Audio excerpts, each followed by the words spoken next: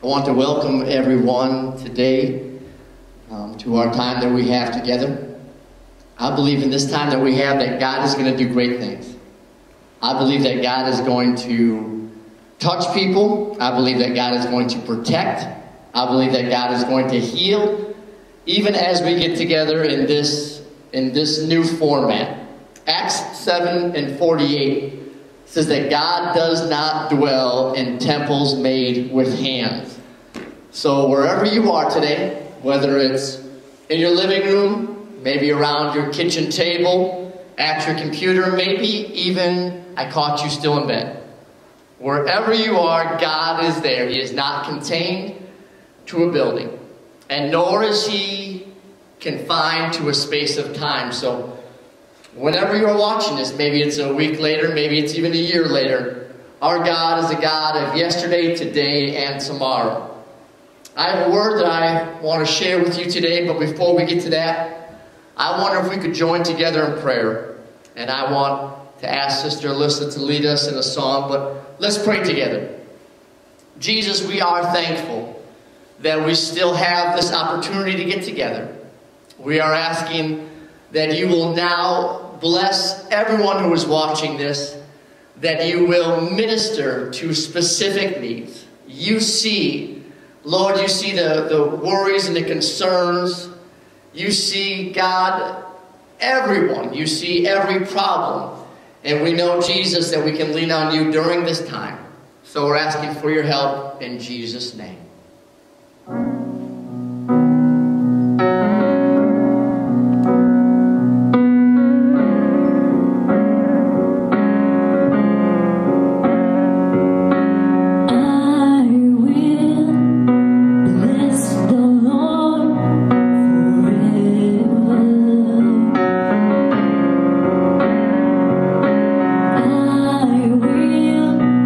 Trust him at all times.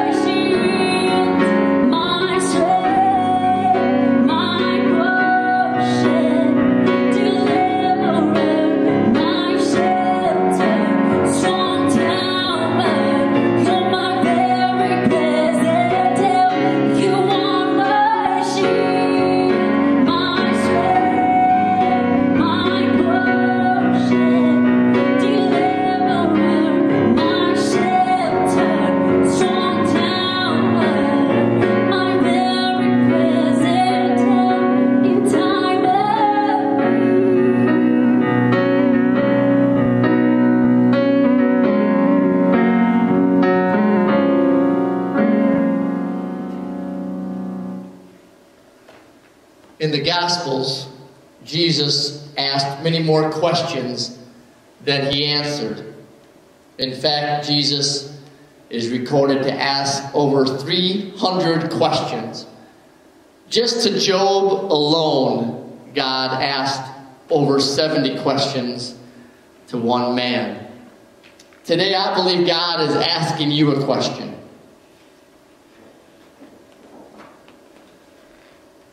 May I have your attention, please? We've heard this phrase before. If you have your Bibles, we're going to read some scripture out of the book of Deuteronomy. Deuteronomy chapter 30. And I'd like to read this out of the New King James Version.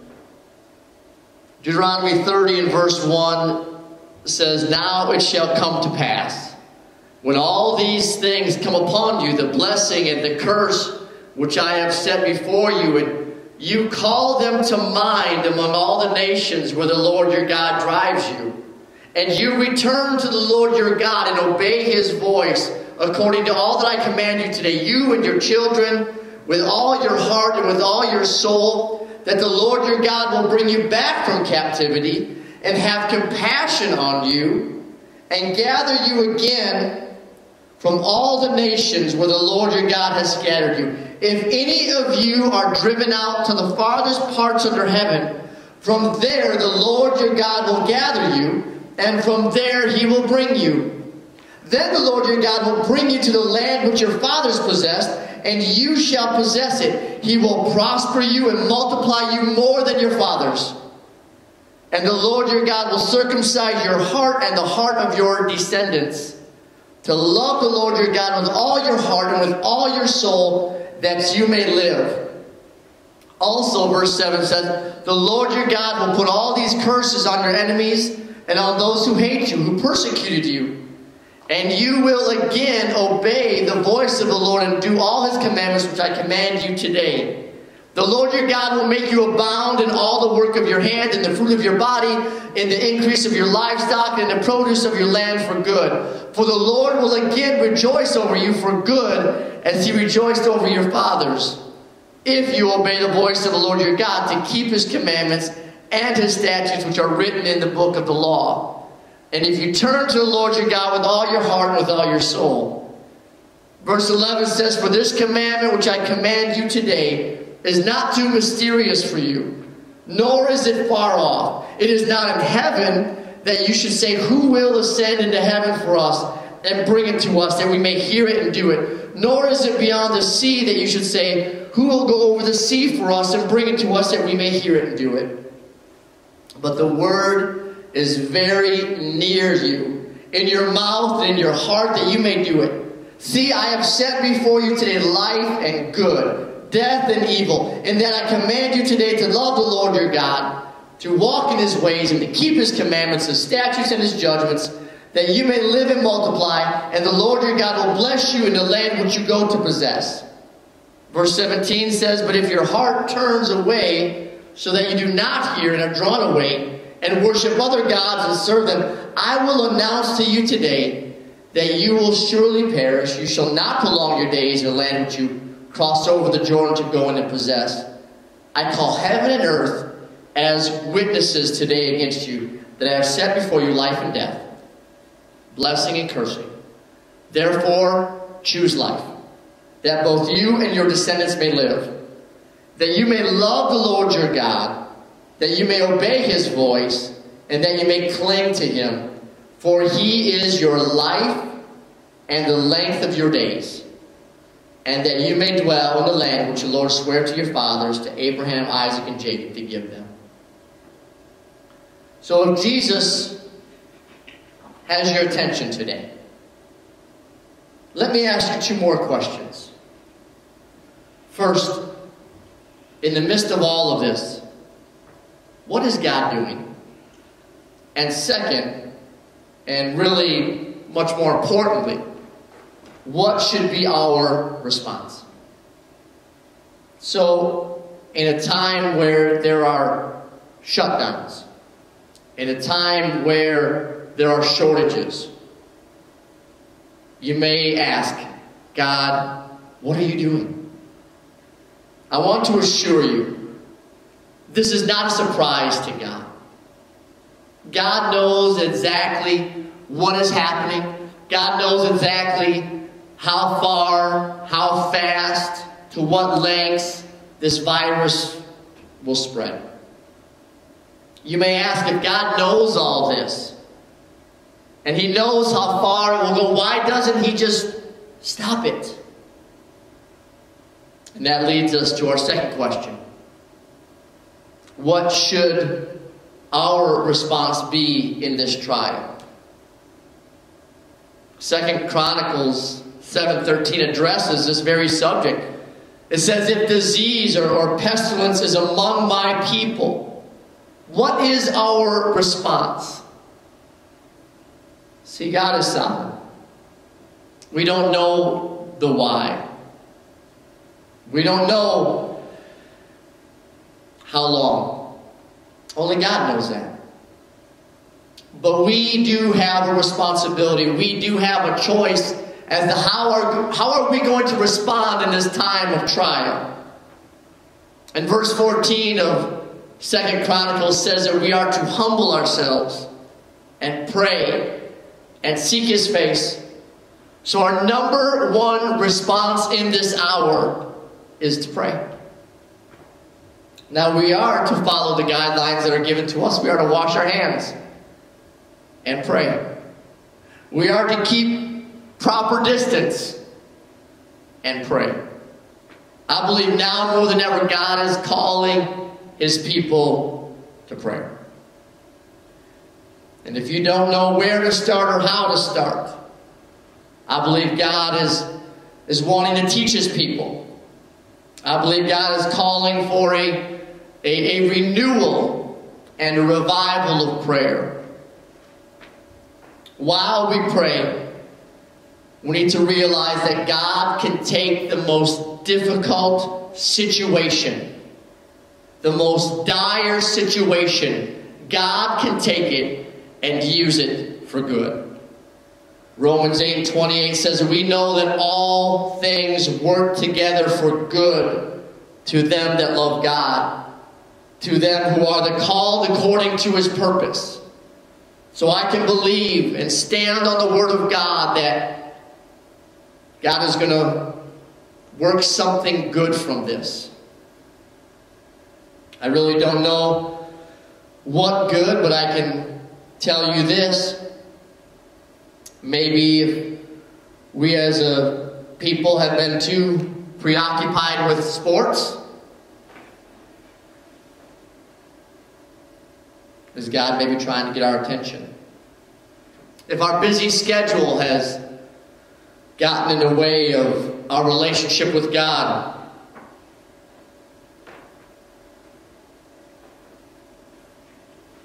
if the busyness of life, if maybe I just didn't really think I needed to pray, I believe God has our attention. So how else should we respond? God is about redemption, recovering, restoring. Isaiah chapter 43 and verse 1 says, fear not, for I have redeemed thee. I have called thee by thy name, thou art mine. When you passest through the waters, I will be with thee. And through the rivers, they shall not overflow thee. When thou walkest through the fire, thou shalt not be burned, neither shall the flame kindle upon thee. And how did he start that off? He started off by saying, fear not, for I have redeemed thee. He is waiting for us to call out to Him. He wants to bring us through this. He wants to redeem. He wants to restore. He wants to revive. He said, no matter where you go, no matter what trial you're going to go through, I'm going to be there with you. And then if we go down in that same chapter, in Isaiah chapter 43, We get to verse 19, and Isaiah 43 and 19 says this, "Behold, I will do a new thing." I've done more new things in the past 5 days than I can remember. I would have to go back to like having our first child. Changing diapers, trying to put a baby to sleep. That's what this reminds me of. Streaming and uploading, and these are new things. But I believe that God is doing a new thing. I believe that God is reaching new people. I believe there are people that maybe have not been to a church in a while, that have not worshiped with other believers. I believe God is reaching for you. I believe there are those that maybe haven't listened to a sermon or gone on to a church website or watched this. I believe that God is reaching new people. And I believe now, like never before, we as a nation are reaching out to God. He's doing a new thing. Why? Why does God do all this? Why would God allow something like this? I want to tell you that He wants a closer relationship with you. 2 Corinthians chapter 6 and verse 16 says, "And what agreement hath the temple of God with idols? For ye are the temple of the living God, as God hath said, I will dwell in them and walk in them, and I will be their God, and they shall be my people." Verse 17 says, "Wherefore come out from among them, and be ye separate, saith the Lord, and touch not the unclean thing, and I will receive you." You see, this is what God wants. God is calling to His people. He's saying, you are the temple. You are the church. It was easier for us to say that when we were able to get together. But now that we're not able to get together, church, as we have in the past, that scripture certainly takes on a new meaning. You are the church. Wherever you get together, you are the church. When you pick up the phone and call someone to check on them, you are the church. And God is telling us that I will dwell with them, walk in them, and I will be their God, and they shall be my people. Why is God doing all this? I believe He's calling us back to prayer. I believe He's calling us back to restoration. And I believe He's calling us back to relationship. He desires to be our people. He desires to be amongst us. And that just doesn't mean in a church building. That means wherever you come together and pray, God is in the middle of that prayer meeting. When you call out to Him, He is as near as a mention of His name. So, although I can't explain why is God doing this, I believe this: He is trying to get our attention. And how we respond, I believe, makes all the difference. We're going to close in a few minutes, and we're going to pray together. But again, I would like us to sing together. I would like us to pray together. When we finish up, I want to just close with a couple comments about some teaching that we have coming. But I wonder if we could, wherever you're at right now, whenever you're watching this, I wonder if we could take a few moments right now. And could we just seek the Lord? Dear Lord, we don't know the reasons why. We don't understand everything that is going on right now. But Lord, we do feel that you are calling us to back to a relationship. I believe that there are some that maybe have walked away. And I believe now you're giving us a time to come back. I believe, Lord, that you are calling your people back to prayer. So, Lord, we want to respond the right way. I believe, God, that you are allowing us to have cleared schedules and limited distractions so that we can focus on you. Lord, you have our attention. And now, Lord, I pray that you help us respond in the right way. In Jesus' name.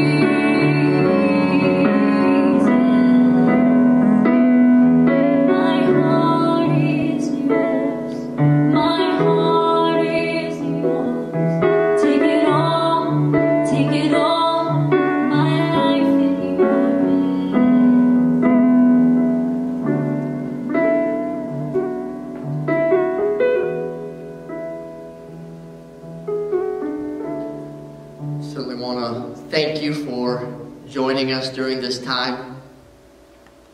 I taught quite a bit about prayer, and I think we need to do some teaching on prayer. Jesus taught his disciples how to pray, and so we're going to be recording some short teachings, devotions that you should see shortly, just on the simple subject of prayer, because I do believe in this hour it is the most important thing. So again, we thank you for joining us. We invite you to check back like, subscribe. I don't know what else to say. But thank you so much for being with us. And God bless you in Jesus' name.